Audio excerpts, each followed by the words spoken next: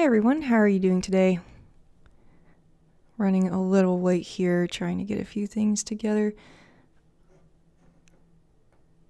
and seeing if I can see the chat and the windows at the same time. Okay, so yeah, today is going to be a really cool live stream. I don't usually live stream on Friday morning, but turns out I have a 4-day weekend, so I thought this would be a great time to have a live stream, hopefully at a time that's more convenient for everybody. And so I'm going to go through a bunch of questions that you guys submitted. And if you have any other questions that come up along the way, just drop them in the chat and I will answer them either as I go or as I see them, or just at the end. So I'm on my first cup of coffee here, so we'll see how this goes. But before we get started, and as we're kind of letting people trickle in, I thought that I would read this poem that I found a week or two ago by Edgar Allan Poe. And it's one I actually haven't noticed or read by him before. And it's called The Valley of Unrest. And I was just really blown away by this poem. So let me just warm up here by reading this. But first, big hello to the pros and cons, Emerald Cranford and Sumit Rocksheet. I don't know if I said your names right, but I'm really glad that you're here, and it's great to see you all. Also, Darren from Ireland. That's awesome. Yeah, so I'm just going to read this and see if my windows will cooperate here. Okay. The Valley of Unrest by Edgar Allan Poe. Once it smiled a silent dell where the people did not dwell. They had gone unto wars, trusting to the mild-eyed stars, nightly from their azure towers to keep watch above the flowers, in the midst of which all day the red sunlight did lazily lay. Now each visitor shall confess the sad valley's restlessness. Nothing there is motionless, nothing save the air that broods over the magic solitude. Ah, by no wind are stirred those trees that palpitate like the chill seas around the misty Hebrides. Ah, by no wind those clouds are driven that rustle through the unquiet heaven, uneasily from morn till even, over the violets there that lie in myriad types of the human eye. Over the lilies there that wave and weep above a nameless grave. They wave from out their fragrant tops, external dews come down in drops, they weep from off their delicate stems, perennial tears descend in gems. I really loved this poem because even though it is kind of dark, like you would expect from Edgar Allan Poe, there's this little glimmering of hope, and I think this poem really shows that there is a little bit of light at the end of the tunnel, and also just a nice piece that you can find in your memories, even if they're not all positive memories. I actually did a blog post on this, so check that out if you like, at my website, classicsconsidered.com, and yeah, just sort of deconstructed that a bit more. Hello to Naveen and Blaj. Great to see you on the live stream. Looks like I did a better job of notifying people. Usually I'm really bad at that, and usually it's not at a good time, so really excited.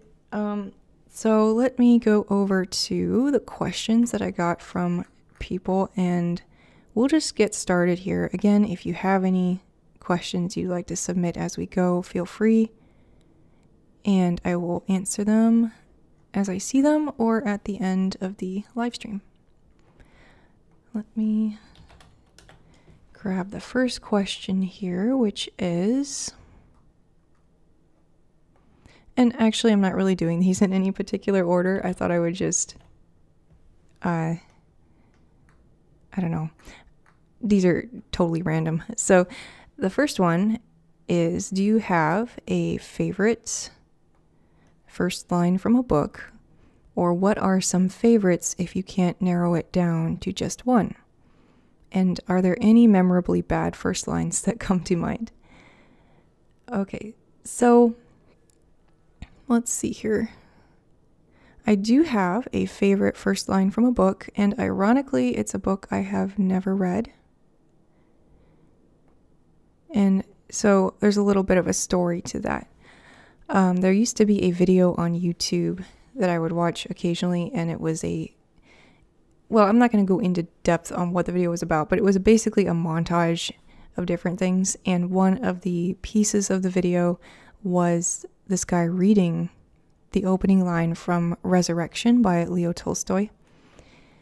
And I absolutely fell in love with that line. Maybe it was just the way he was reading it, the context of the video, which had this kind of dystopian feel to it. Alas, the video is no longer on YouTube, otherwise I'd recommend it to you guys. But anyway, here's the line.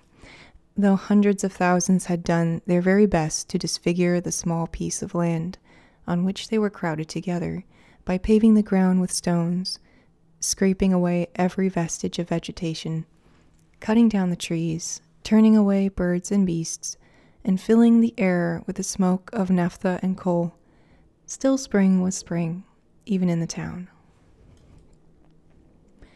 I think this is the most beautiful line I've ever read, or listened to, I suppose.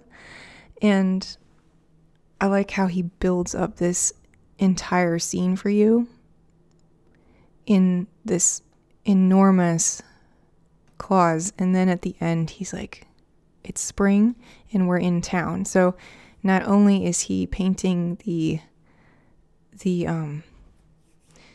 geographical, physiological picture of this place, but he is showing you what it's like from a psychological perspective as well. I mean, there's just so much going on in this one line, and then he ends very simply with this phrase, spring was spring even in the town, and I just love that. Excuse me. I have an interesting relationship with the season of spring. It used to be my least favorite season, and I think that over time I came to enjoy it a lot more. And I think that this quote kind of, I don't know, it just resonates with that tension I felt during the spring and still do sometimes.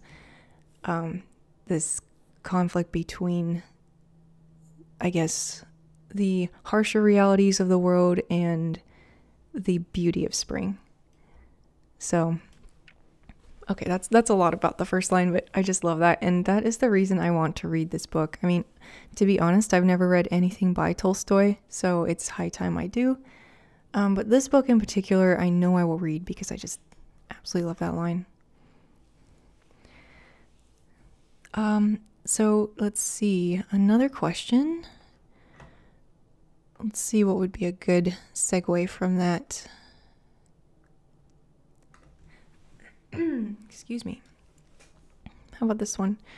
How do you choose the books you're going to read?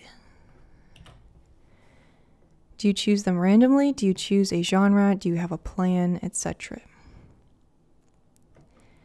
So yes, but actually no. I have, so I'm basically a mood reader, and I tend to read books very much by mood.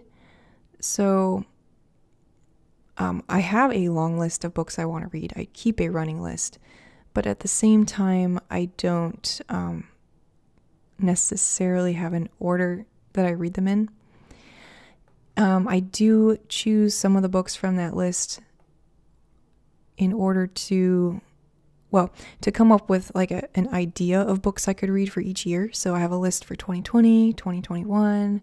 I'll probably have one for next year, but honestly, I don't stick to that very well at all.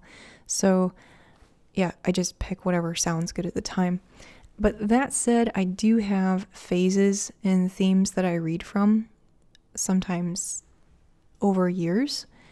And some of these phases start really randomly, like my interest in T.E. Lawrence and Middle Eastern history, and others are more intentional. Last year I had a goal of reading about Asia, and so I specifically chose books that fit that theme, either Asian literature, history, events, that kind of thing. So right now my phases include Japanese literature, because that's a huge gap in my reading. Virginia Woolf, who is a British author I just didn't get around to for years, and then books from around the world, which is a read-along I'm doing with Blage, and also automation / international relations / UBI. The latest book I'm reading in that last phase, if that wasn't too specific, it's called The Trans-Pacific Experiment: How China and California Collaborate and Compete for Our Future. I just started this. I read the introduction, but I'm really liking it so far. It's got a lot of accolades on the back. Cuts right to the heart of the relationship between Silicon Valley and China, the tangled history, the current tensions, and the uncertain future. A must read. And that's from Kai-Fu Lee, who wrote another book called AI Superpowers, which is a fantastic book. I would highly recommend it if you're interested in learning about, on the surface, it's about artificial intelligence, but it's actually about Chinese culture contrasted with American culture, the different ways they approach technology and problem solving, the different ways their companies run, and then the projections for competition going to the future. I'm kind of interested in it both from a techie perspective, since I am a software developer, but also just from a current events perspective. So that's a phase that I'm going to be reading for quite some time. Let's see here. Naveen asks, can you do a full video of reading your favorite poems?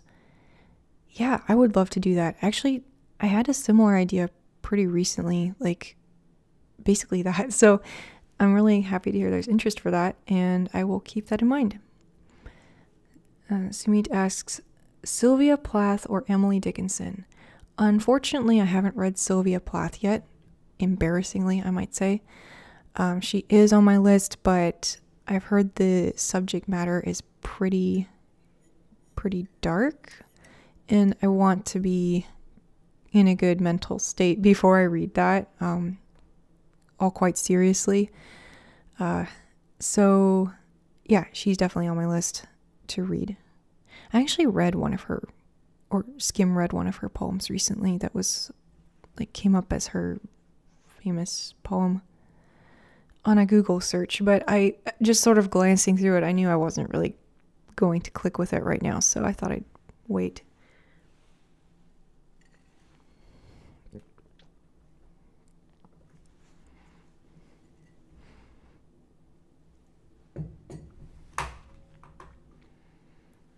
All right, so that was books I'm going to read. Let's see.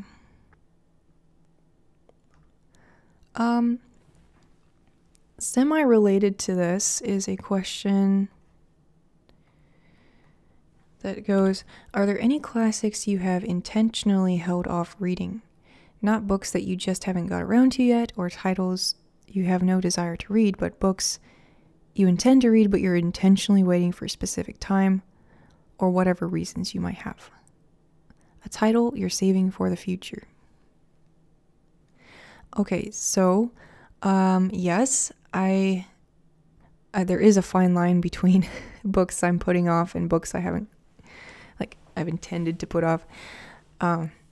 There's two books that I really want to read in the future, maybe not yet. So The Little Prince, which is a French classic, and then Anything by Borges, because I would really love to read both of these in the original language, and my Spanish isn't quite up to Borges yet, and my French is nowhere near ready for The Little Prince. However, those are goals that I have, and I'm hoping to do that at some point. Yeah, maybe in a few years. Is there a specific book that got you into reading? Well, I started reading at a very young age. I want to say like 5 or 6. And so I've always been a reader. So the books that got me into reading were basically children's books.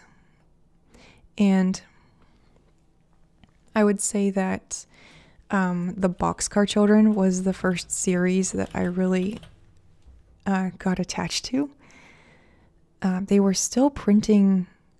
So the original Boxcar Children series was written by Gertrude Chandler Warner, I think is her name. And it comprised, I think, of like, I don't know, 15 books, something like that. A smallish number of books, like 20 or less.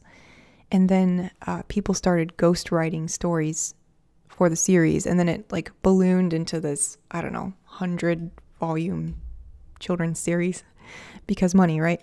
But actually, some of the later books were actually really good, and I would go to the library and get like 4 of them and read them in a week because I just enjoyed them so much. And yeah, honestly, you can tell that the writing caliber of the earlier stories is better, but the other stories are just pure fun. And they're like little mysteries, I think. Little mystery adventure stories. So yeah. That was probably the first book that got me into reading. And there were others, but I just think of that as the one. Let's see. And then sort of a related question. When was it that you started writing your own stories? I started writing my own stories when I was about 7. And since I hadn't been reading very long, it was very much parroting books I'd read at that point or had been read to me. So there was a lot of Narnia, Alice in Wonderland knockoff stuff going on. But I really enjoyed it. I wrote a story about a fantasy world where there was this skeleton in a cave terrorizing everybody. But not exactly. Like, he just hung out in his cave, so that was kind of weird. I think. I don't remember, honestly. I have it somewhere in my folders, but I wrote it with a gel pen on that old computer paper that's got the holes down the sides.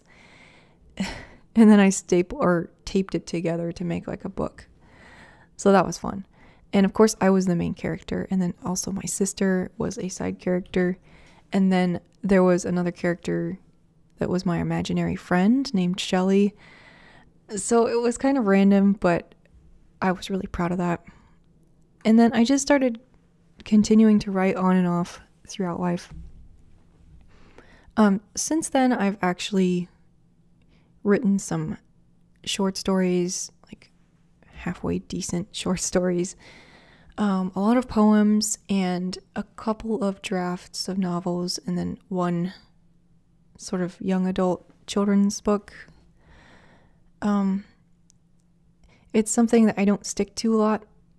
I wish I really did, but I don't know. I think that I'm also a mood writer, so it's a good thing I didn't try to become an author full-time. But I like writing a lot.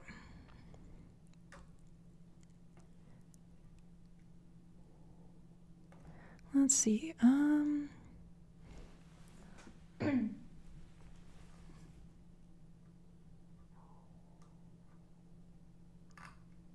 Here was an interesting question. Do you ever decide to doodle or randomly draw something on paper? Has any book you've read made you want to respond to it with your pen and no words? Honestly, I think I've pretty much written about every book I wanted to write about or had any reaction to. I do draw, I used to draw a lot, like all the time. And I would listen to music or radio dramas or whatever as I was drawing. I have like a bunch of doodles in this sketchbook. Not all of them are that great or interesting. I might show a couple of them though. But again, I don't think there was ever a book that made me just want to draw, because I guess I just like writing too much. So, and some of these are just literally unfinished doodles and sketches. So for example, here's a portrait of Basil Rathbone as Sherlock Holmes that I started and didn't finish. Always started with the eyes, so I do have a lot of unfinished sketches of eyes.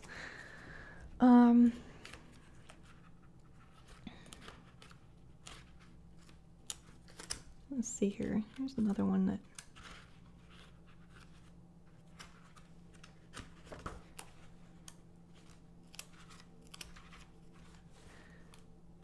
here's one of, I don't know. These are my paper mountains. Don't know if it's really going to show up. I use that one for the logo of my podcast that I used to do. I know I had one that I was going to show you guys. Whoops. And I think what happened is I just didn't... Oh, here it is. So this one's a little morbid. This is Eurydice from Orpheus and the Underworld.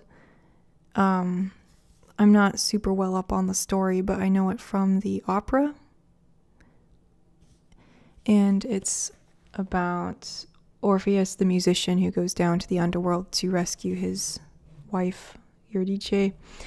And the caveat is he cannot look at her, otherwise the whole thing is not going to work out. Like, he won't be able to rescue her. I mean, literally my Greek mythologies are very vague, so I'm sure someone can correct me on that one, but that's the gist of the story. And, yeah. Oh, wait, there was one more I was going to show you. It's really stupid, though. It's a picture from The First Men in the Moon by H.G. Wells, and I was trying to draw a scene where they see the moon calves, like the moon cows. But I can't draw a cow, so I just drew this scary-looking creature with a cow face. And this is the little alien down here. And the two main characters over here. So, yeah, it's literally a doodle.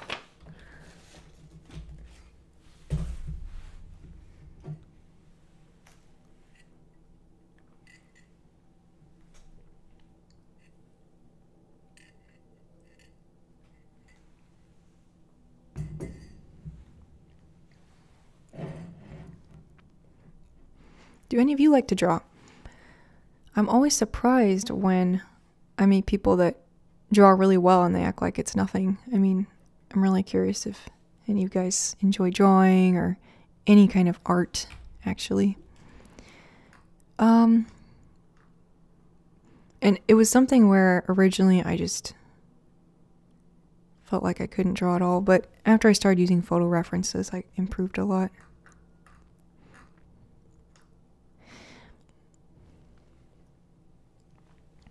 Here's a question that I've gotten from a few people on comments on videos. Why do you film a long, detailed review about a book you did not enjoy? I mean, fair question, I suppose. So there's two reasons for this. First one is when I do that, it allows me to organize my thoughts on a book and explore what I like and dislike about something, and just generally provide support for my reaction. I don't like just reacting to a book and not figuring out why. I'm all about why. So this gives me a way to really explore the pros and cons, or in this case, mostly the cons of a book. And then the other reason is that I consider myself a book critic as well as a book reviewer, so I think it's worth giving each book a chance and just giving it critique if I find something to critique about it.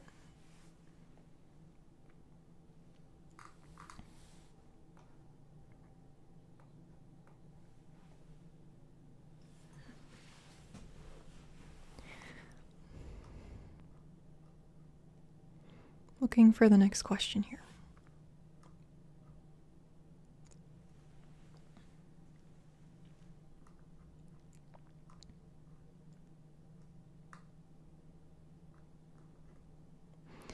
Okay, here's a big question.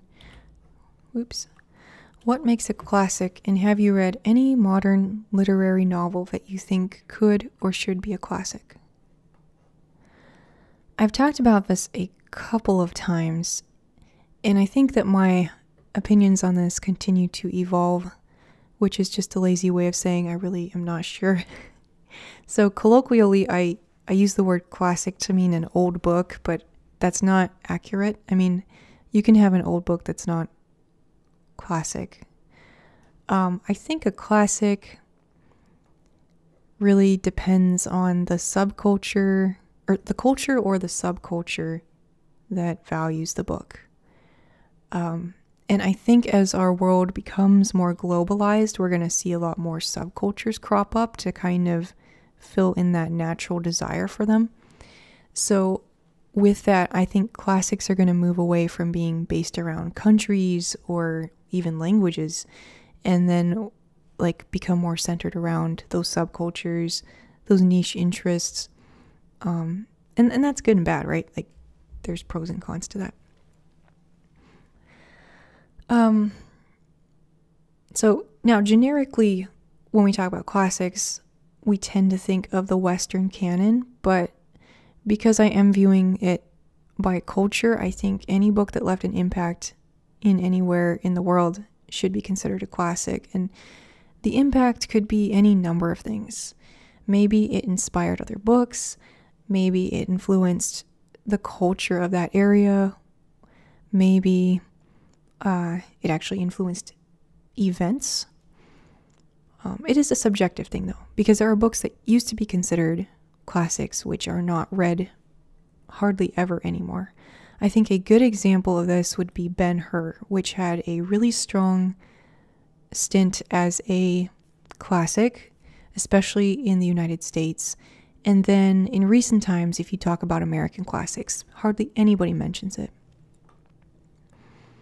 Incidentally, I did read it once, but I did find the language to be difficult to get into. I tried rereading it recently, and the descriptions continued to bog me down. And I don't mind descriptions, but it just, I can see why it just doesn't click with people as much anymore, especially with the excellent film adaptation with Charlton Heston.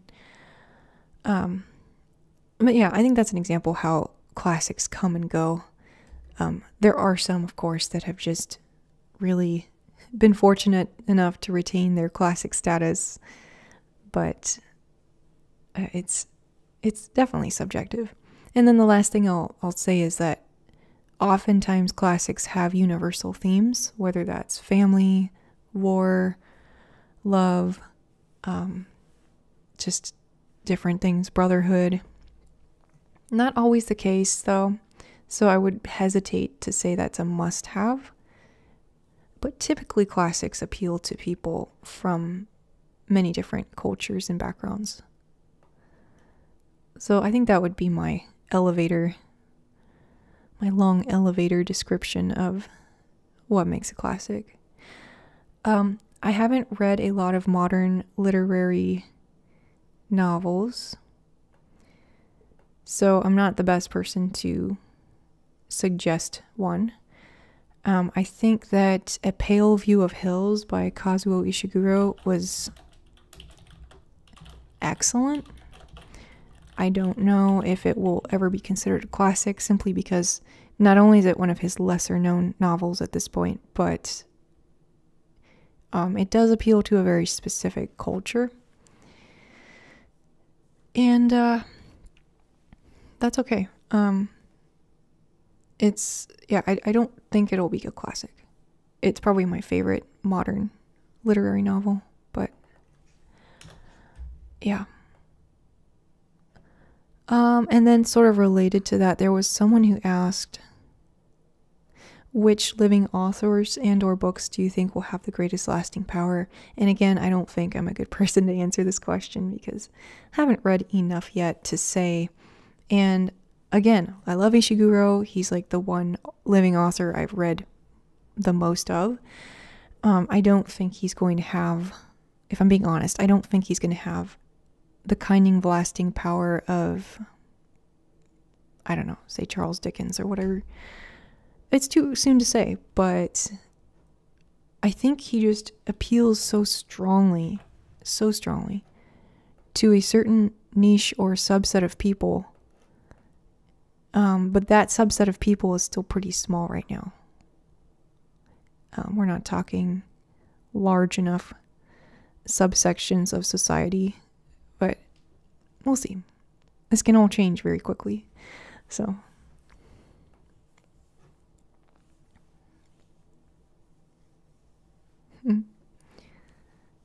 looks like most of us used to draw and not as much anymore.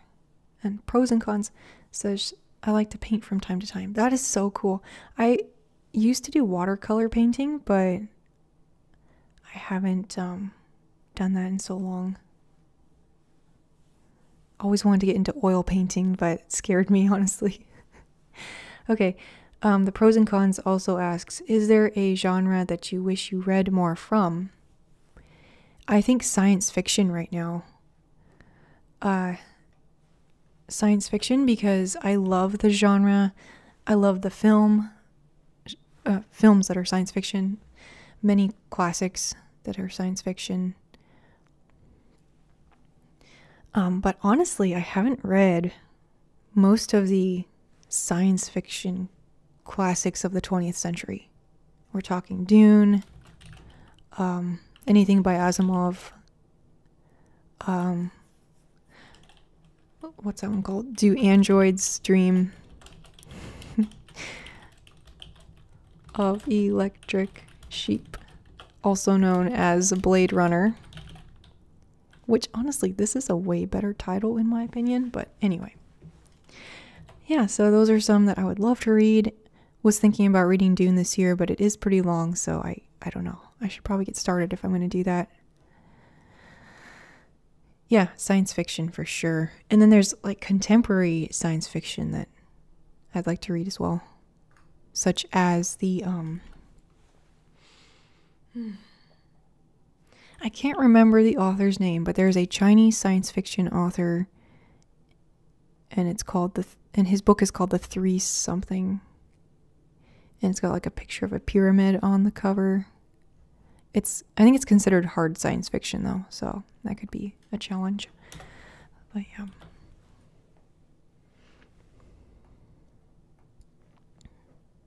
What about you guys? What genres do you want to read more of, whether that's classics or just books in general? It's funny because even though I love science fiction, I just haven't made it as much of a priority recently, which is too bad. Somebody asked, I really like your booktube concept. May I know what inspires you to have this particular concept of your videos? Yeah, so this tabletop style I got from a couple of ASMR YouTubers, believe it or not. Shout out to the French Whisperer and ASMR Vids. I've been following them for years. So when I started my booktube channel, well, I knew I didn't want to show my face because I just, I like to maintain a level of privacy there. But I just was definitely inspired by their tabletop setups. And it's actually very easy for me to do this. So that's another plus of this style. As far as the reviews, I've been reviewing books for over 10 years, so I think I've gotten into a kind of groove as far as what I want to talk about, how long to make the review, and how to avoid spoilers creatively, because I don't like to talk about spoilers a lot, with some exceptions. Yes, it was called The Three Body Problem, that's it. Yeah. It's highly rated, so I think that'll be an interesting... I think it's a trilogy, maybe. There's multiple books. But yeah, so ASMR videos have definitely inspired me, which I guess is no surprise, as people think my channel is ASMR as well, although that was not the intention originally. But I was honored to be part of the French Whisperer's compilation video he released earlier this year. It was a video showing different educational ASMR channels. So that was really, really a dream come true to collaborate with him, and I'm really excited that I'm able to reach more people that way as well. And also give back to the ASMR community, because it's really been helpful for me, both from the educational aspect, but also just a way to, relax and not be watching, I don't know, the news or politics or whatever. Let's see.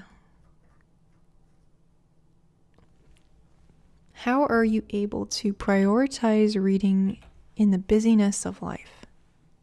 Well, I don't have a super busy life, if I'm being honest. It's just me, myself, and I around here. Career-wise, I really try to choose jobs that give me a good work-life balance instead of the highest paycheck. I don't watch a lot of movies or shows by myself. I'll watch one with my family once a week or so, but I don't really do that otherwise. And I've given up a lot of other hobbies. I mean, I used to do music, like regularly. I used to sew quite a bit. I did some light gaming, and I don't know. I had so many hobbies, so I had to give up some of that and just focus on reading. And then I also have a habit of reading before bedtime. It's something I started when I was a small child, and I just never grew out of it. So that helps me get some reading in the day, even if it's just a few pages, and helps me de-stress as well.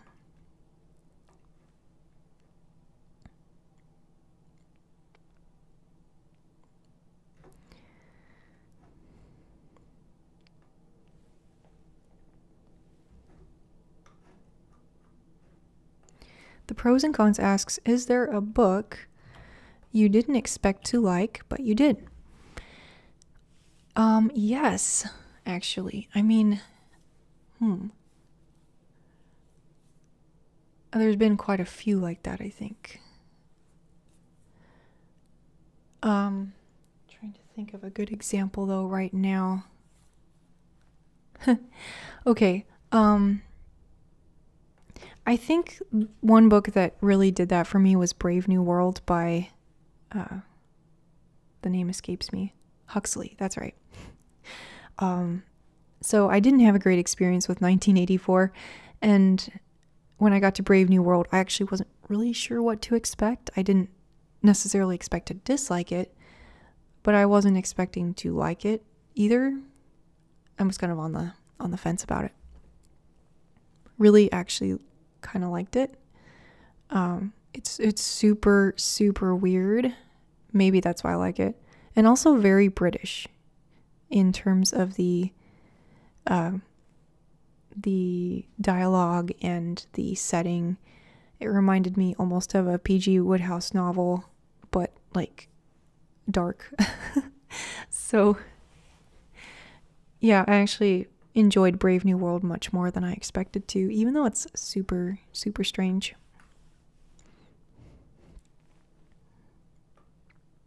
Joseph says, I totally ripped off your video set up for my most recent videos.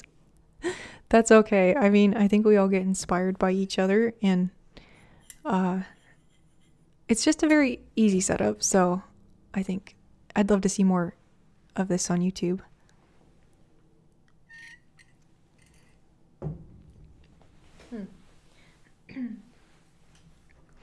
Okay, somebody asked, what would be good books to get into Russian literature? Any particular translations? I can't read Russian.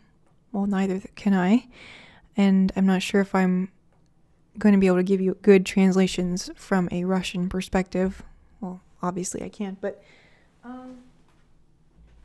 so I would recommend, kind of depending where you're coming from, but Fathers and Sons is a solid place to start, because it comes kind of in the middle of Russian literature. It's not super early, it's not super recent, and you can see a cross-section of different themes that come back over and over again in Russian literature. Obviously, the family aspect, which is huge in Dostoevsky, but also the conflict between the old ways and the new ways. As it says here, the clash between the older Russian aristocracy and the youthful radicalism that foreshadowed the revolution to come. But beyond that, I just thought this was this is a novel that keeps your interest and has a lot of drama in it, but not like crazy drama. Like, it's just a nice, I don't know, it's a solid novel. So this is the George Reevey translation. I think I read Constance Garnett on Project Gutenberg. Mixed opinions on Constance Garnett. I think she was the first or one of the first English translators of Russian literature, but her translations tend to be very dated. However, I thought it was fine. I don't know. I'd probably seek out something by Penguin or maybe even the Signet Classics, but I haven't read it yet, so can't really say for sure. But I do think it's one of those books that you'll enjoy even if the translation isn't perfect.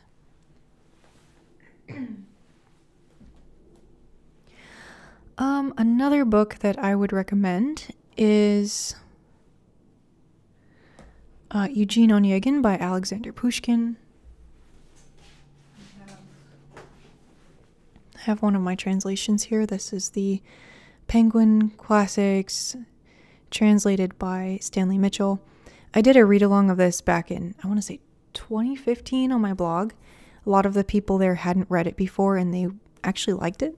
It is written in verse, so if you're not into poetry, you might want to seek out a prose translation. I think there's one by Roger Clark. But the poetry is part of the story because this takes place in the Romantic era, I would say. And it's about a poet and also a Byronic anti-hero, a young country girl who falls in love with the Byronic hero, and there's actually a lot of drama in this book and some surrealism, and the ending is really good. So I really recommend this. I know novels in verse are not everybody's cup of tea, but just give it a try. If you're looking to get into Dostoevsky, I don't think there's a bad place to start. If you're looking for something shorter, Notes from the Underground is really short. It's I think it really is indicative of some of the longer monologues that you'll find in his novels, in his long novels. But it might be a bit depressing for some people, so just a heads up. I mean, most of his novels have a very serious, somber tone, so this is probably just like another step above that. And then the short stories of Anton Chekhov would be another good place to start. I don't have a copy here, but I read some of them a few years ago, and they were just nice, bite-sized, beautifully written short stories. So, yeah, you can't go wrong with Chekhov either.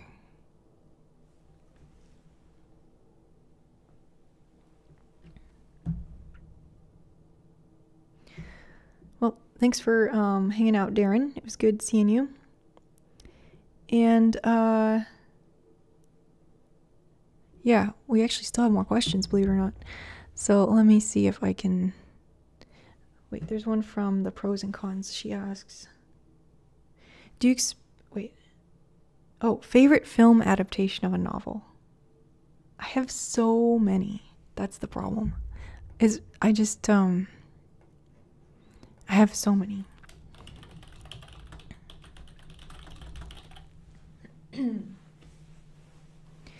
So it'd be difficult to choose one. I think that You Can't Go Wrong with North and South by Elizabeth Gaskell.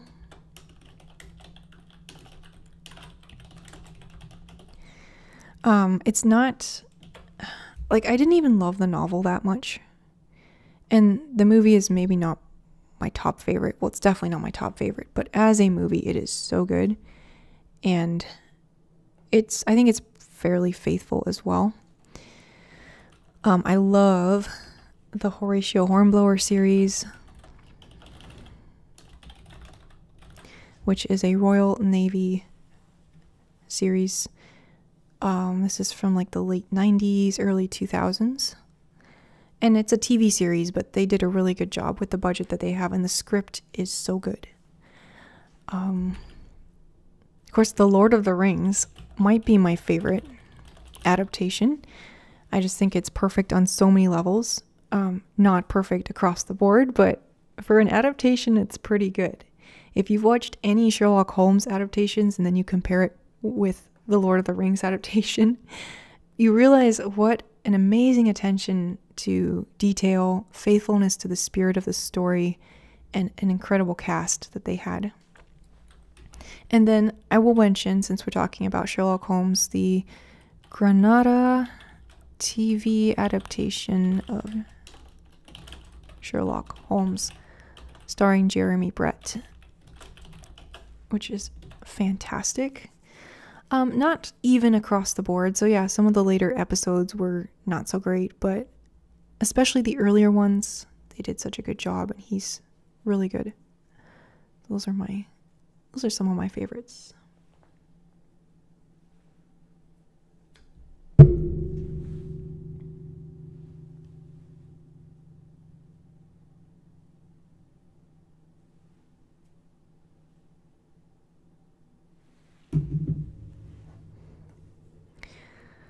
Prabhakar says hello. Good to see you. Glad you could join.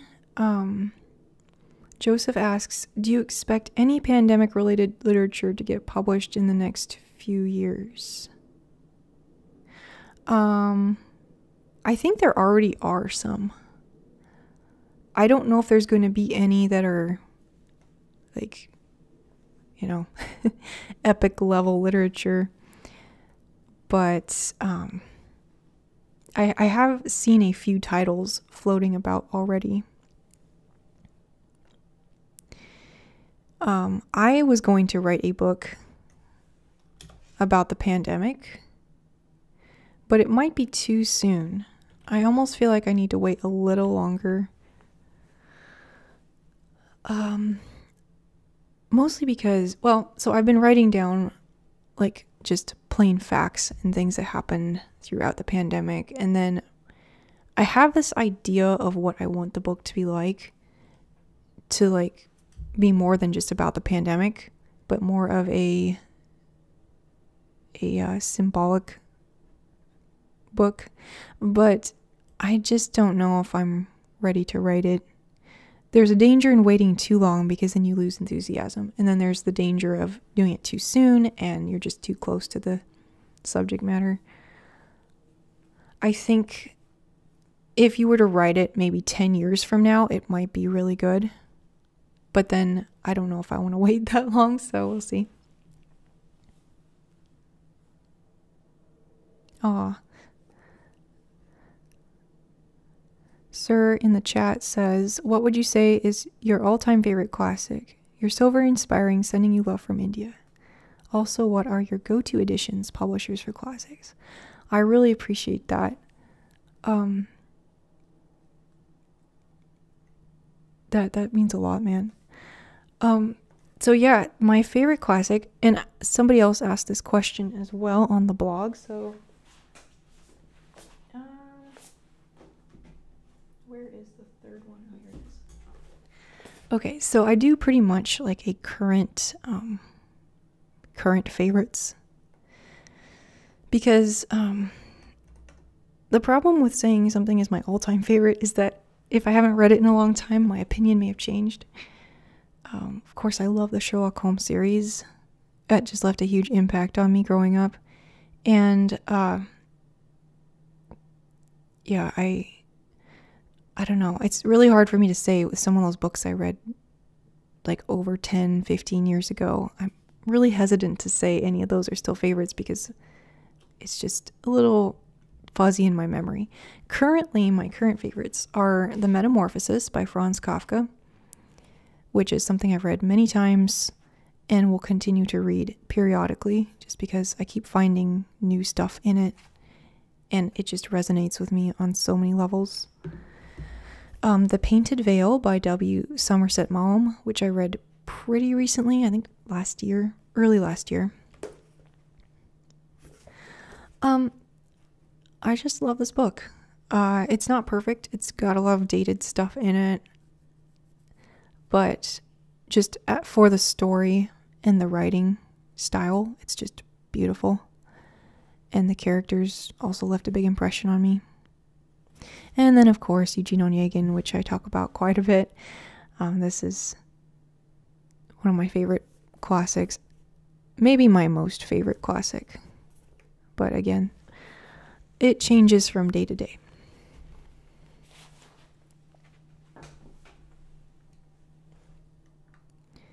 Bosch says they still skipped Tom Bombadil. Yeah, they did. Actually, to be fair, that whole beginning part of the Fellowship of the Ring in the movies, like they kind of skimmed over that part in order to show probably more of the backstory and stuff, but I don't know. Yeah, maybe they should have done like a 2-part version of the Fellowship of the Ring for a total of 4 films. I know it's not a neat trilogy, but that would have been cool. My go-to editions publishers for classics. I don't have one here to show, but Oxford World Classics is probably my go-to because they're really good for the most part when it comes to the translations of books from other languages, and they usually have pretty tasteful covers and good information about the author inside. And then second to Oxford World Classics, I do like these Penguin Classics because they're always very readable. The font's a good size, easy to get, they look pretty nice. But yeah, Oxford would be my first choice.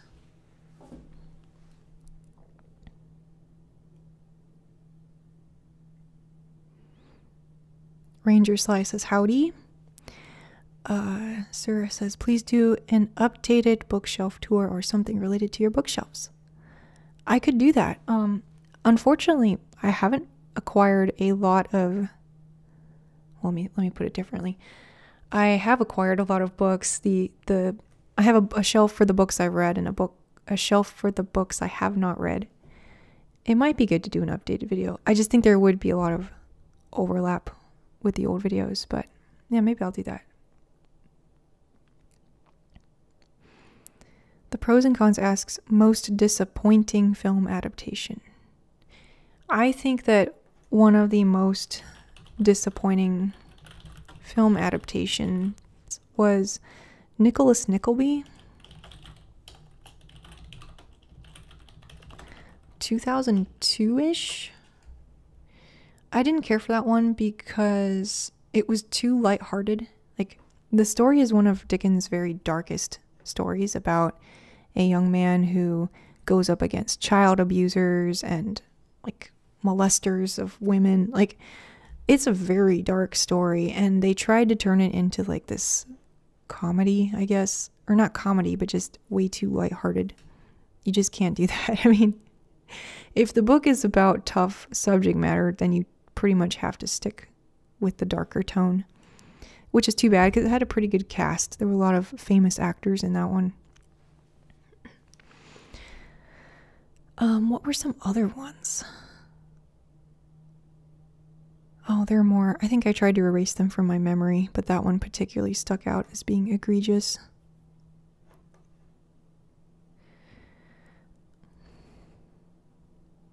Oh, hi Ingram. Nice to see you in the chat. Tell me, as a Native American, what are some books I can recommend my advanced students to improve their English lingo?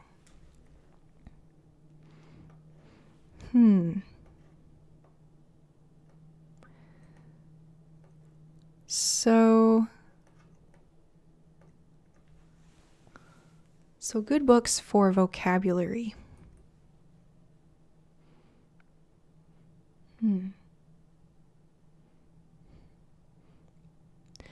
I honestly think that,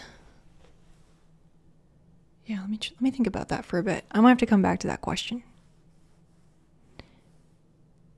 You know, poetry can be a really good way to improve your vocabulary because you'll find a lot more different kinds of words in poetry, especially rhyming poetry where the authors are trying to, you know, make things fit together better. So yeah, I would probably look at poetry for vocabulary. And the nice thing about poetry is that you're not reading super long sentences, but just little short pieces, so it helps you focus on those words a bit more.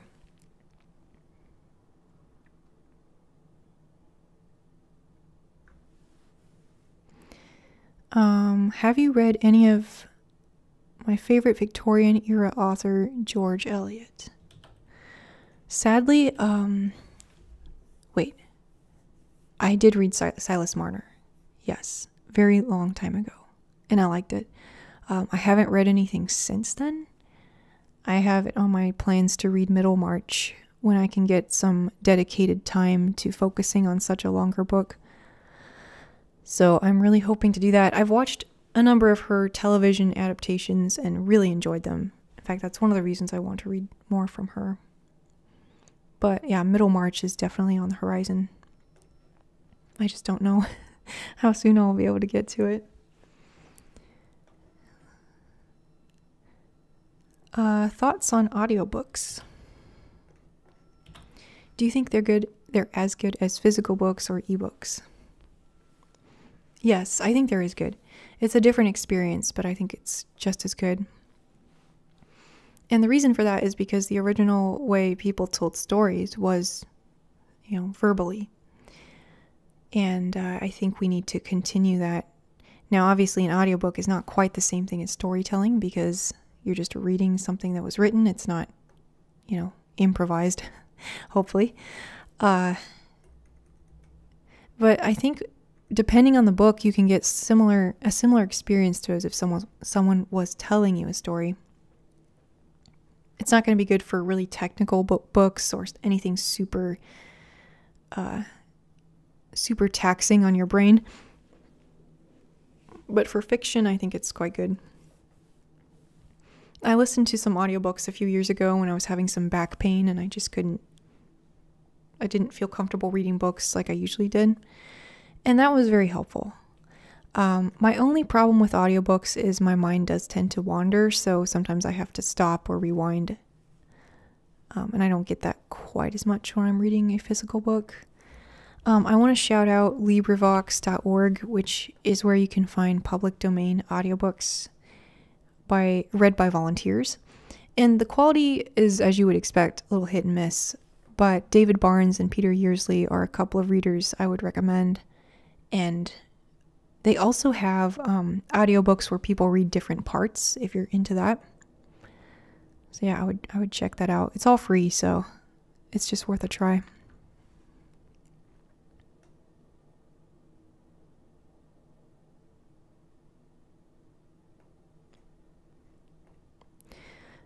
Acklace, I don't know if I said that right, asks, do you think reading consistently has had any positive impact on attention span? Or have you noticed any in your personal life?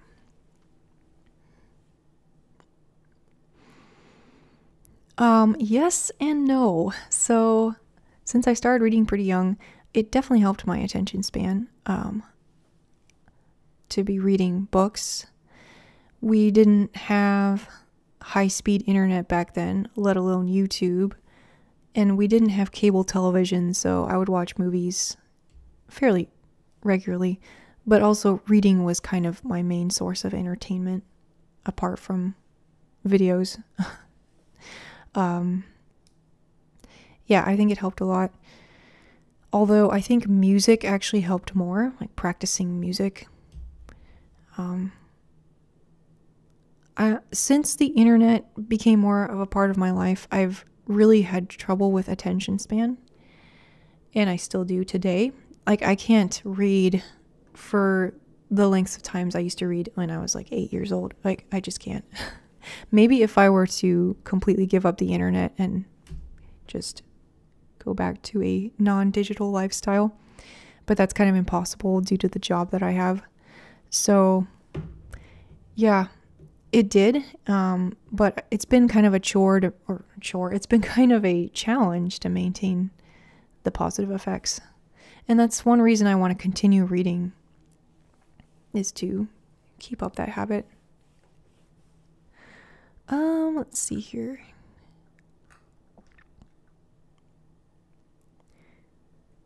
Oh, I guess this is kind of a related question someone had. Did you start reading classics as a teen? And if so, did you understand them? Coffee break.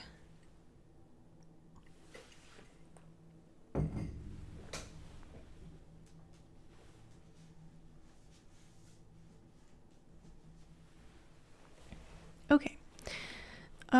I started reading classics. Well, my mother started reading me classics when I was pretty young, like when I was 7 or 8. We found a bunch of books on sale at the bookstore when there used to be a bookstore at the mall. And my mother had watched some of the adaptations already on Masterpiece Classic, or Masterpiece Theater, as it was then called, which was something they played on public television. So that's kind of how we got into the classics, and I started reading them on my own when I was about 10 or 11. I can guarantee you I didn't understand everything, but I got the gist of the stories and I really loved them.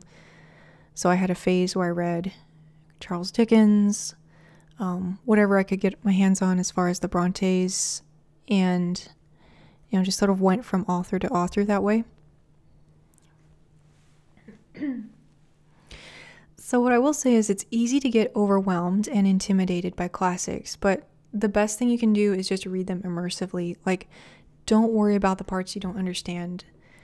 You'll get better as you read more of them, and your vocabulary will generally expand. So I didn't stop and look up every word in the dictionary. I just sort of read and understood by context. So that's the way I would recommend reading classics. Otherwise, you will certainly get bogged down, and at the end of the day, the most important thing is whether you get the story. And then those more subtle layers of analysis, like that can come later. But as a teenager or a child, just focusing on the story is the way to go. And then after you've read the book, watch a film adaptation, and that'll further help you understand what's going on. A faithful film adaptation, I should say. Let's see. So, favorite classic authors, favorite and least favorite books. I think I'll come back to those.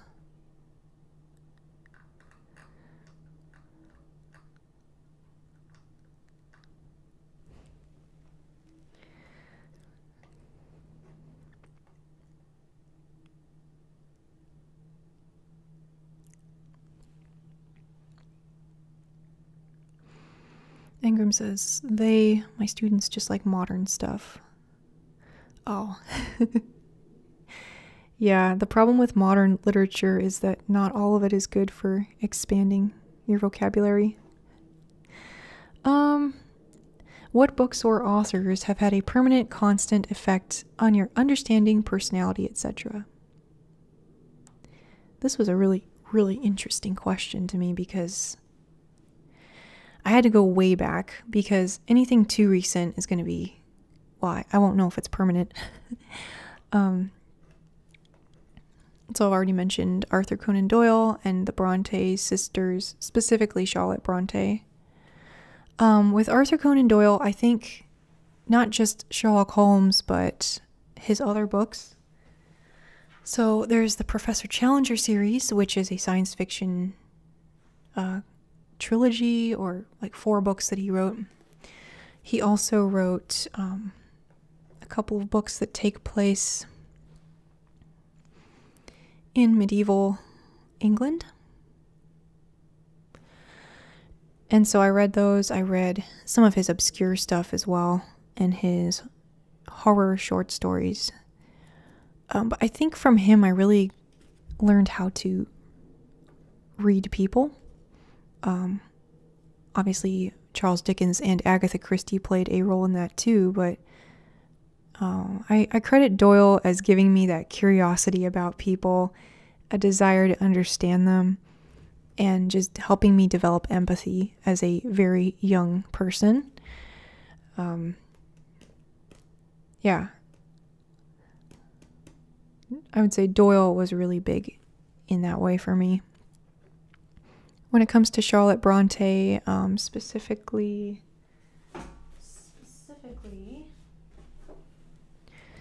I think the novel Villette was pretty influential. I'm way more like the main character, Lucy Snow, than I would like to be. But through Charlotte Bronte's work in particular, I found a coping mechanism for some of the things I was dealing with in my high school years. And her female characters are highly resilient. So I really appreciated that. I really looked up to her female characters and how they were not afraid to take on both the challenges that face them in the outer world, but also in their inner spiritual world. So that's something I guess I took from her characters, and I will always appreciate that about them. And then the last one would be more recently Kierkegaard, and his Christian existentialism has been very helpful for me, helping me mature a bit in my faith. And I don't, again, agree with him on everything, but I think his ideas and his imagery of this knight of faith, Knight, really helped me in recent years. And I think that'll stick with me forever.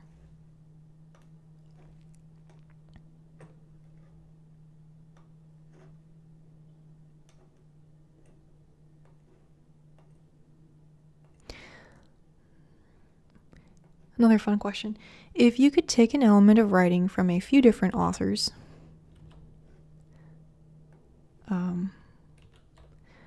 to make one super author,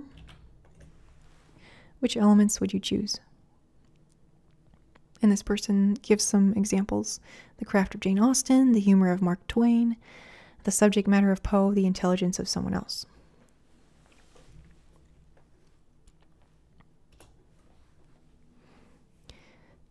Yeah, so I had to think about this one a little bit. There are so many great authors that I appreciate for various reasons. So I'm going to say for Arthur Conan Doyle, or from Arthur Conan Doyle, his character painting, which I kind of just talked about. I love the writing of F. Scott Fitzgerald. Just, not everything about his books, but the way he crafts his sentences, the poetry of his writing.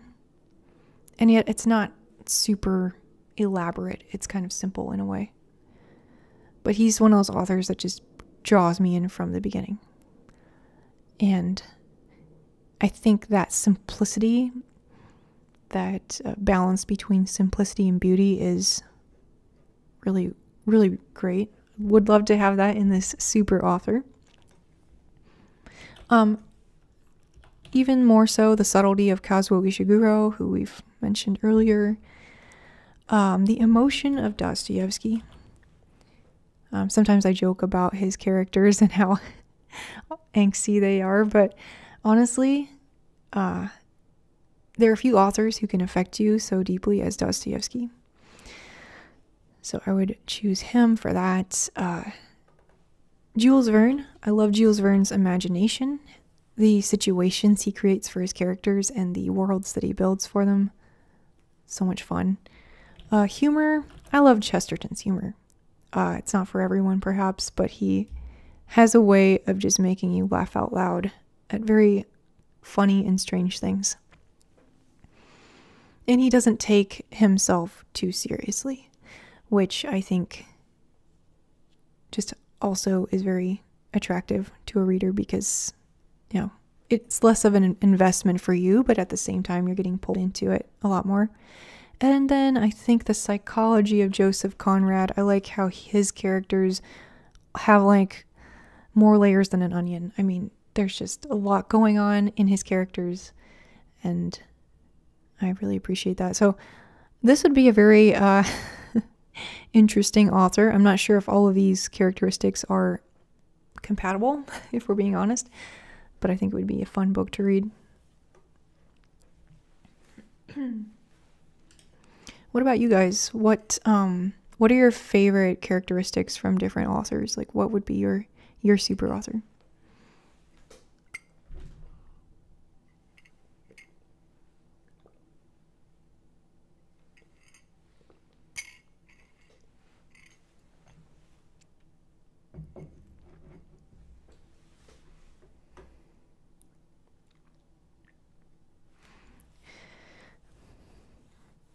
Ingram asks, have you read 1984 and what are my impressions? So, yes, actually that ties into another question I will answer. So I already told you about my favorite books. So the same person asked me, what are my least favorite books? I'm going to get a lot of flack for this one. These are my hot takes. The three that came to mind when I was filling this out, and I'm sure there's more, but 1984, The Odyssey, and The Divine Comedy. Honestly, I feel like these books are pretty overrated. I really hated the main character of 1984. I liked the idea of it. Some of the themes, yes. But if I don't like the character, it's really hard for me to even care about the story. The Odyssey, I just thought it was pretty boring, honestly. And The Divine Comedy, I think, is just... There was so much self-insertion on the part of the author that I just did not care for it. So, yeah. That's not to throw any aspersions on these books for those of you that love these books. This is simply my personal opinion. I will be doing a video soonish on The Divine Comedy. There were things I liked about it. I wouldn't write it off as like, oh, you shouldn't read this or anything. In fact, I wouldn't say that about any of these. Do read them. Do make your own opinions. They didn't work for me. Maybe someday.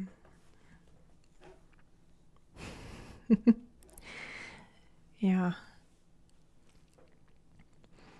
Aklis asks, I just started reading Nostromo. Cool. I'm really excited about that. You know, the beginning is really a little hard to get into, but it gets better. What's your favorite Conrad book? I think my favorite is probably... that's really hard. I think The Shadow Line is really good. It's short. It kind of covers similar ground as Lord Jim. But that one's really stuck with me. It has some nice surrealism in it as well. I think Heart of Darkness is really good, but I need to read that one again, give an updated review. Under Western Eyes, I absolutely was blown away by when I read it, but I didn't understand all of the historical references. So I'm hesitant to say that's my favorite yet, because I also need to read that one again and understand it better. But, yeah, Shadow Line is so good.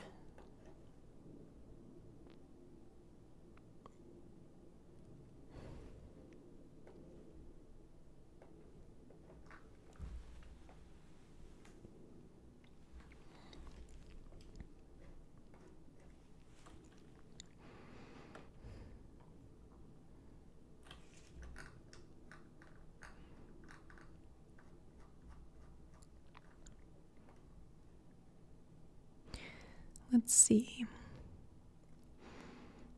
So if we're going to be talking about books we don't like, Somebody asked me, any classic you think doesn't deserve status, whether in quality or because it's famous for non-literary reasons? Yeah. I think I'm not gonna, I had a few ideas for this. I'm just gonna say, I don't think The Castle by Franz Kafka was that great. I really had to force myself to finish it. And it is an unfinished novel, to be fair, and he never intended anyone to read it, so there's that. I think that it's considered a classic. Well, it does. Some people really do like it, so that's great. I mean, I'm glad for them. I love Kafka. I was really sad I didn't like this book. The concept is really cool. It's about this guy who he comes to this town thinking he's going to do some work for the castle, and then completely gets sidetracked and never gets to do what he's supposed to be doing there. But it was just too much of a tangent for me. I mean, his books have lots of tangents in them, but this one was just one big tangent, and it just didn't feel like it had any cohesion for me, and I don't think I will be trying it again. But if we're gonna be saying that, I'm gonna go back and answer this other question, which is your favorite classic authors. And in spite of the fact that I don't love all of his work, Kafka is certainly one of my favorite authors. Also love Jules Verne. In spite of his simple characters, I like his world building, his stories. Some of his later work is actually a little more psychologically complex. So if you're looking for Verne that's more modern, I guess, maybe try reading... Well, I'm always trying to get people to read Magellania because no one's heard of it, and yet it's probably his best book. I'm also trying to get people to read Paris in the 20th Century, which is his long-lost novel that was written in the 1860s, takes place in the 1960s, and was discovered in the 1990s. So it's a good dystopian type of novel. And it's interesting to see the direction he was going in his later life. So I think it's a pity that his more famous books overshadow these two. Other favorite authors. I mean, I love Ishiguro's earlier work. I don't know if he's considered a classic yet because he's still living, and his books were only published in the 80s, so it's not been that long. And then lately I've been enjoying Somerset Maugham.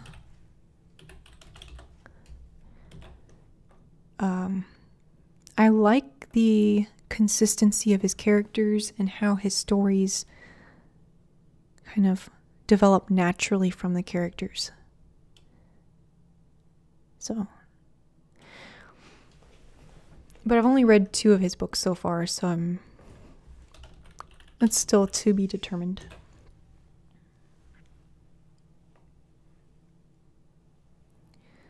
Johan asks, have you read Charles Portis? No, but True Grit is on my list to read. So I know I've been planning to read that for years. I need to really do that. So along with science fiction, I think the Western is the other genre I want to read more of. Because I do enjoy watching Westerns, classic Westerns.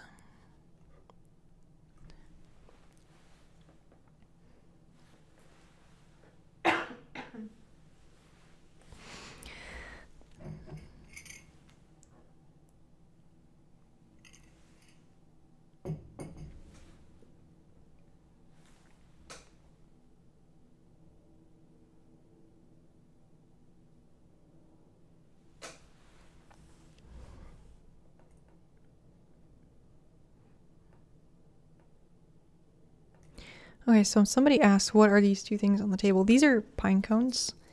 These are cinnamon scented pine cones that I got from the store, so I didn't just find them, unfortunately. I don't think we have a lot of these where I live. We have Douglas fir cones, which are narrow and they look a lot more different than these. But yeah, like pine cones. You can find these, I think, if you go down to Oregon or maybe out further from the suburbs here. Most obscure classics you've read. Okay, I just mentioned a couple by Jules Verne. Here's a little list that I came up with earlier. The Heir of Redcliffe by Charlotte Mary Young, which is referenced in Little Women. This was a bestseller of its day, and I read it, I think in 2010, 12, something like that. Long time ago. Anyway, The Heir of Redcliffe, which I wouldn't necessarily recommend. It was kind of interesting historically, but not the best novel. I can see why it hasn't aged well, let's put it that way. The Green Ray by Jules Verne. So pretty much nobody has heard of this or read it, but it's a romantic comedy, believe it or not. I did enjoy that one. Embers by Sándor Máry, a Hungarian author. Hyperion, the one novel by Henry Wadsworth Longfellow. Fanshawe and the Marble Faun by Nathaniel Hawthorne. The Marble Faun was really good, by the way. I don't know why more people aren't reading it. It takes place in Rome. So a lot of it is just the scenery of Rome of the 1800s. So if that's not really your thing, then it might not be interesting to you. But I liked it. And then Sylvie and Bruno by Lewis Carroll, which, again, everyone's heard of Lewis Carroll. Almost nobody's read Sylvie and Bruno. I really actually enjoyed this book a lot. But it is it's pretty different than Alice in Wonderland.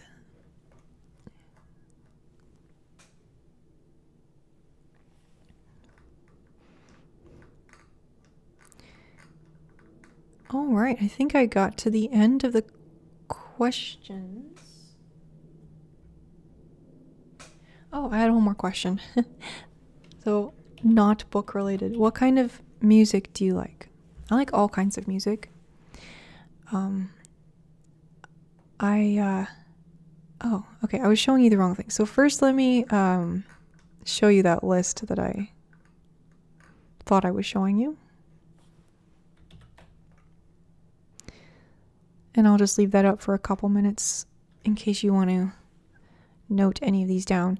I would say of all of these, these ones were definitely worth a try. This one, yeah, again, interesting, but not something I would necessarily recommend.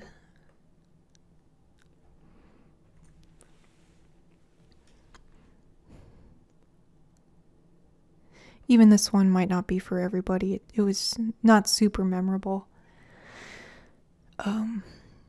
Embers was super good.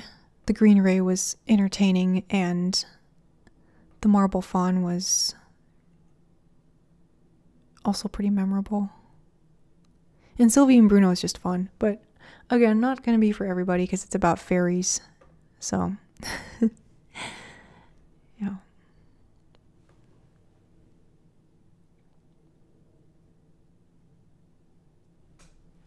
Yes, so I did read Embers by Sándor Máry. I want to read more by him because I was just blown away by that book.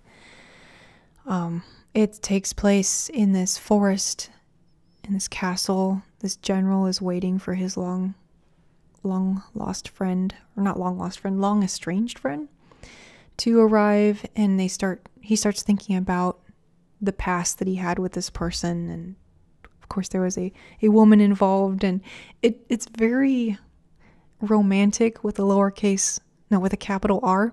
You know, it's just so nostalgic, And it's just a very cozy book to read. So I liked that one a lot. Also has some interesting history in it. So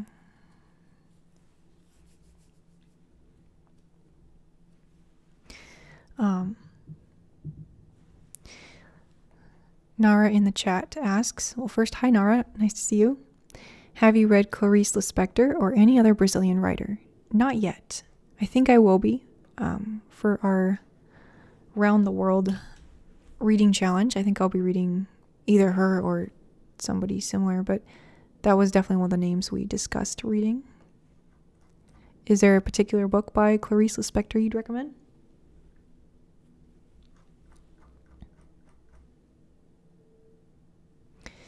And then Blaj asks, how's Jacob von Gunten treating you? So yeah, we are reading Jacob von Gunten, Robert Walser. Yeah, I'm liking it so far. I am still very early in the book because I had some stuff come up this week and I just didn't get to reading this much, but I think I'll have ample time to catch up today. And I'm liking it a lot. I like there's some lines in this book that just really outstanding. I'm going to have to maybe do a video of quotes or something when I'm done. It does kind of remind me a little bit of Kafka, but it's not quite so obscure. I like it a lot so far.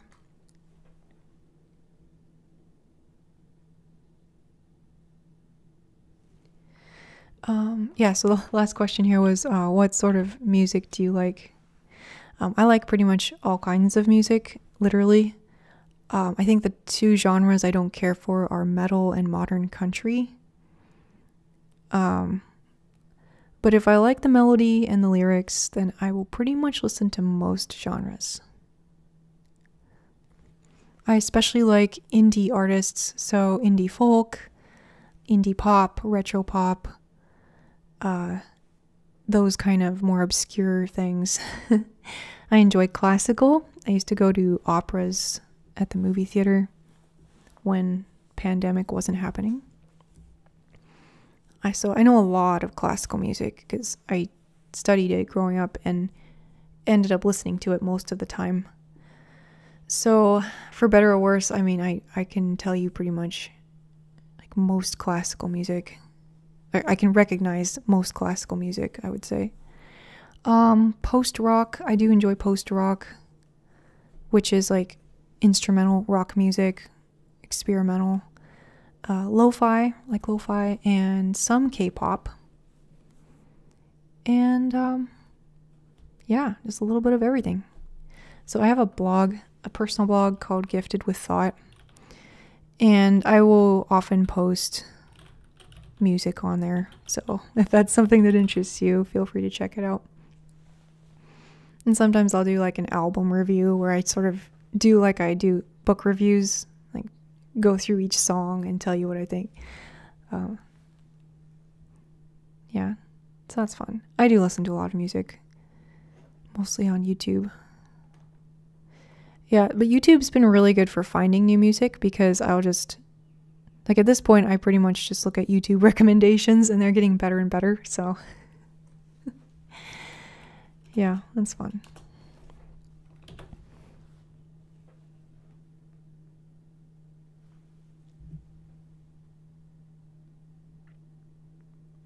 So Nara has a couple of recommendations for Clarice Lispector.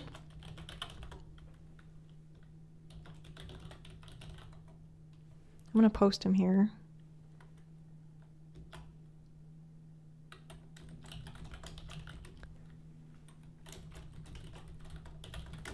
And I will copy these over to my list as well, so I will remember those. Thank you.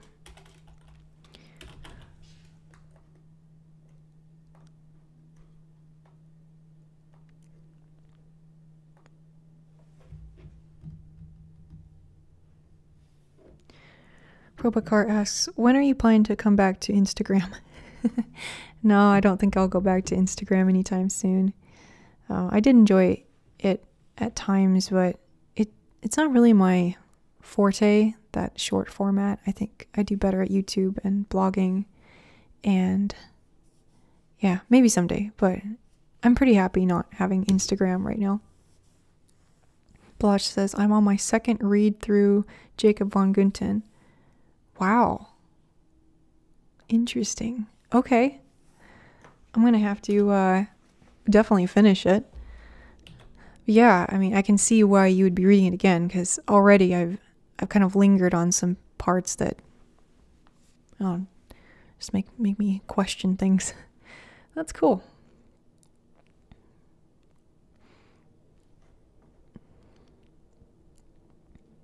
Hacks for You says, hi, suggest any strategy to approach mathematics.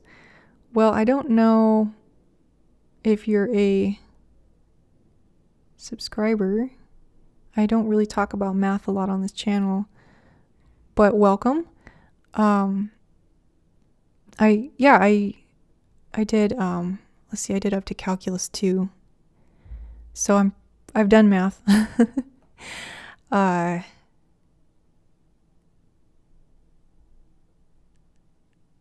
Let's see.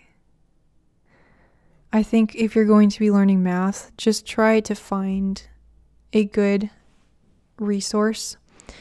So if you're finding that the current book or video you're using is too hard, try to find another one, because sometimes there's multiple ways to explain things, and it's best to just keep trying different things. Like, don't get stuck in one book or one method, but try a lot of different methods until you find something that works. I remember when I was studying algorithms, actually, for computer science, which is very mathematical, I really struggled with the lectures, and I just ended up going home. I found a YouTube video where some guy was explaining it in like 5 minutes, and it just clicked. So definitely try different options. Like, don't try to, if something's not working for you, try something else. I don't really talk about math on this channel, though. Yeah, and by the way, if I've mispronounced anybody's names in this chat, I do apologize. I'm terrible at pronunciations. I'm terrible at English pronunciations as well. And I think that's because when I started reading, I was reading very phonetically, and that helped me remember what words meant. But at the same time, I just completely butchered the pronunciations of certain words and then embarrassed myself later on. So, yeah. So yes, do correct me if I mispronounce your name. No, I didn't enjoy Calculus 2, Possible Pilot Deviation, but I somehow made it through. Yeah. Honestly, my computer science degree was very theory heavy, which hasn't been of much use to me in my job, but it was nice to get that background. And if I ever go back, I could probably pick up somewhere close to where I left off.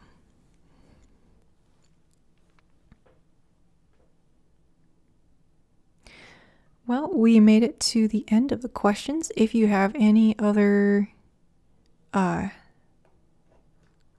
last minute questions or thoughts, let me know. It's been really fun. So glad to see a lot of more people could make it at this time.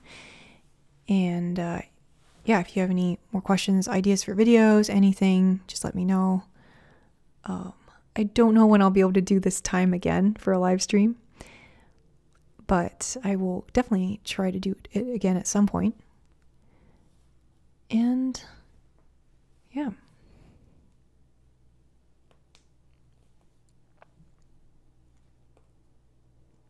Hacks for You says, I need a computer science degree, but suck a lot at maths. Honestly, different colleges teach it differently. So you might want to, I don't know, it just depends what's available for you in your area. For example, here in the Seattle area, there's some schools that focus more on the actual programming and the application. And then there's some schools like the University of Washington that tend to be more theory focused. So Yeah, I would honestly, if you want to get into programming and you're not so great at math, my 2 pieces of advice would be, 1, do a lot of YouTube tutorials where you're actually building projects, and 2, start building a portfolio of projects. You can host them on GitHub, you can host them on Heroku and other cloud services. Amazon has like a tier where you can just pay by what you use and not like a bunch. But anyway, there's options. I would really recommend building a portfolio, focusing on those projects, and then better yet, if you can like participate in group projects. So there is a website called Catchafire where you can collaborate with nonprofits, and they can give you projects to work on. If you know anybody in the industry, ask them if you can get an internship where they work, or even just job shadowing. I mean, there's a lot of creative ways you can get into it. It's not like you necessarily have to have a degree. And even if you end up going for the degree later, you'll have that nice foundation to build off of. But yeah, network a lot. Like, network as much as you can. And also think about your personal presentation. Practice doing interviews. Practice giving presentations, explaining the way you work, like your thought process. And it doesn't have to even be to a technical person. You could ask your mom, like, hey, can I explain something to you? And actually, if you can explain something to someone who's not technical, that's a powerful skill that will help you even in the technical world, because you'll often be working with people that don't know anything about what you're talking about, like customers or, certain managers. They might know a little bit, but they won't know the details. So yeah, there's lots of things you can do. Sure. I'm not sure if this is... Well, I'll just write down the website. I think it's catchafire.org.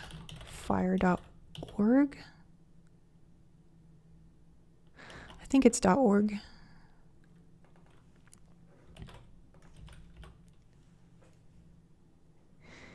Yeah. That's just one example. There's other websites like that, but that was one that I've used in the past. Possible Pilot asks, do you know or study any foreign languages? I know some Spanish, not enough to demonstrate here right now, but I did Spanish for a whole year at college and some in high school as well. So I can kind of read some Spanish. I've studied Latin and French. German very briefly, like hardly worth mentioning briefly. And then I started learning Chinese, but I think I need to restart over with Chinese because I did not get as far with that as I would have liked. So I think the short answer is yes, I sort of know some Spanish, but I'm not very good at it. I would love to learn French as well, to read French literature. And really, if I could just read a little bit in several languages, that would make me really happy. The speaking part would be cool too, but the reading part is more applicable to my daily life. All right. Well, thanks for everybody who was able to hang out. This was lots of fun. Went through a lot of great questions and some good books too. So thank you for watching, and I will see you soon.